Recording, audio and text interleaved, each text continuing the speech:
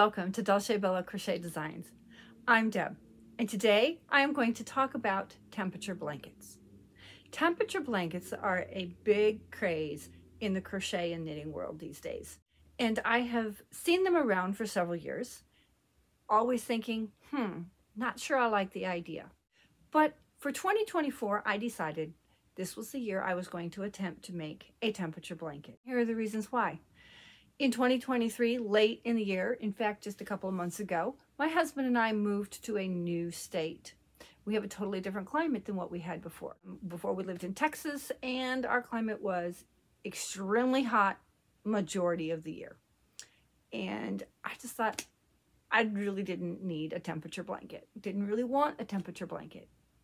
Well, we have since moved north, more northeast, and we are living in a more temperate climate, not completely temperate, but more temperate. We still get our winter cold, the cold in the winter, and still get some heat in the summer, but it's got a little bit more of a variety and a little bit more of a temperate variety. So I'm like, I want to make a temperature blanket. Besides that, it would also be a wonderful way to document our very first year in this new place. I started out looking at patterns, looking at stitches, looking at colors.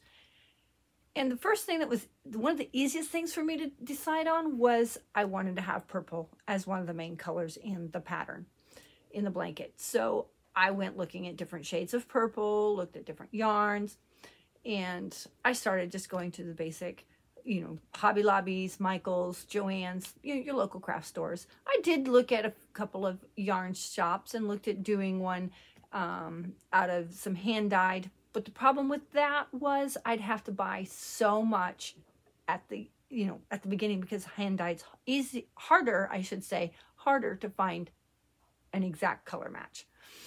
So I chose to go with the basic acrylic yarn that I could get at a local, like Hobby Lobby. Actually is where I got it. So, but I wanted it to be soft, and I wanted all the colors to kind of blend together nicely.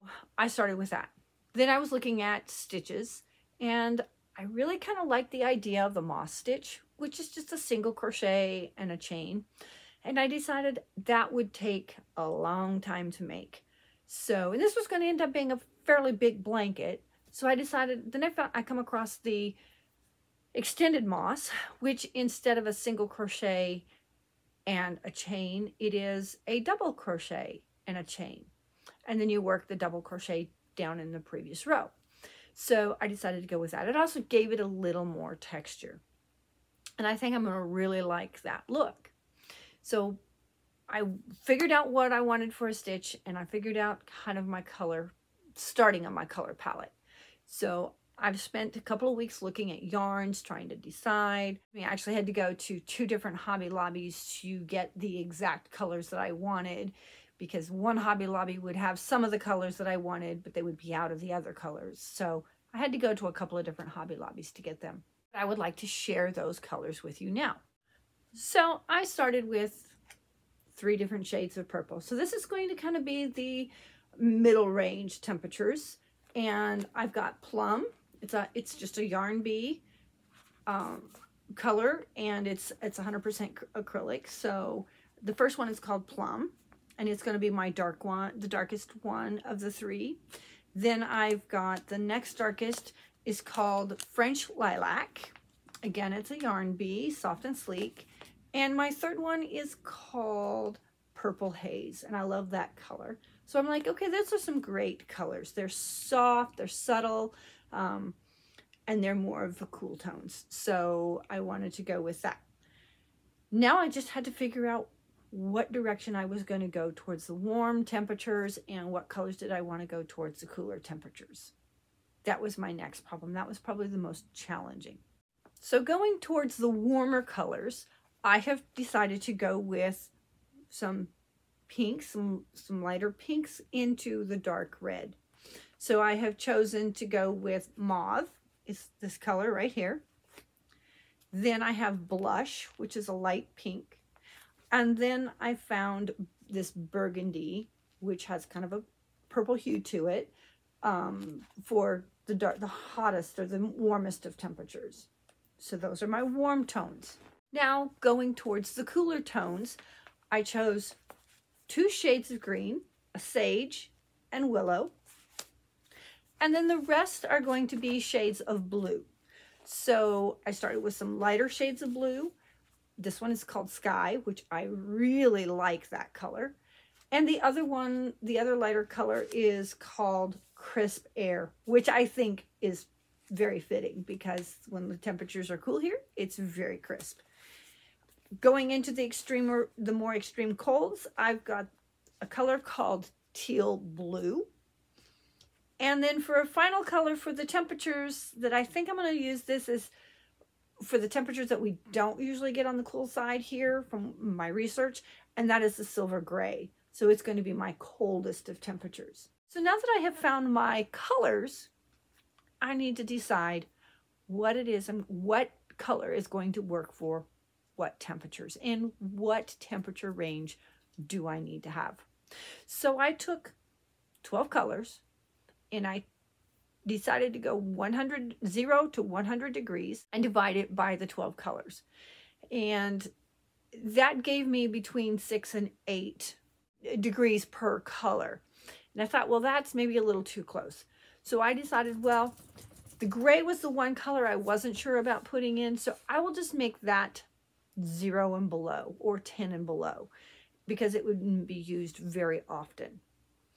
And I would work from there. And I also knew that the dark red, the burgundy, was going to be for the extreme temperatures, and there's very few really high temperatures here that are above 100 degrees. So like if I can make that 90 and above, I think that would work. So then I had to kind of figure out what temperatures would be good for the rest of them. The next thing I did was I went onto Canva and I created a temperature blanket worksheet. So I've got my temperatures over here. I'm going to write my temperatures over here, and then I'm going to write my colors over here. So let's get started at doing that now.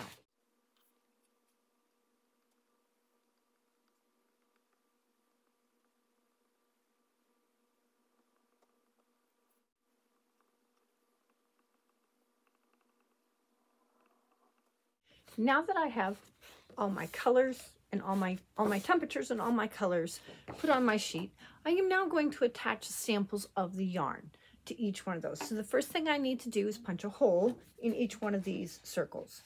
So I'm going to punch a hole. Okay.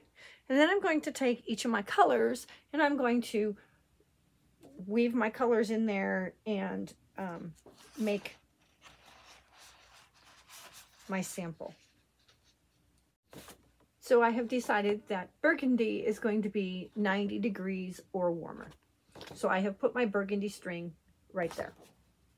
I'm going to do the rest of my colors in the same way.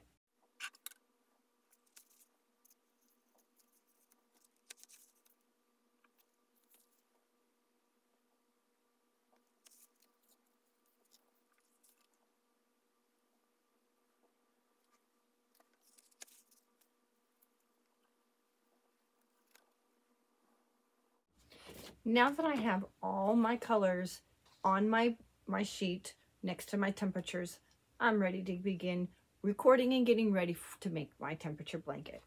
So the next thing I did was I wrote down all the temperatures for all of the days so far in January. Today is the 17th, so I've already written down all the temperatures in January for us, and I wrote them in my little planner kind of on the day. I just wrote what the temperature was. So now I'm ready to go and get started. And what I can do is when I have finished that row, I can put a check mark or an X beside that day so that I know that I've already done that day and I know where I'm at. So now I have 16 days to get done on my temperature blanket. Again, I have chosen to do the extended moss, which instead of a single crochet chain and alternating every row, it's a single crochet and a double crochet, or it's a chain and a double crochet, and it will be alternating. It's going to give it a little more texture, which I like lots of texture.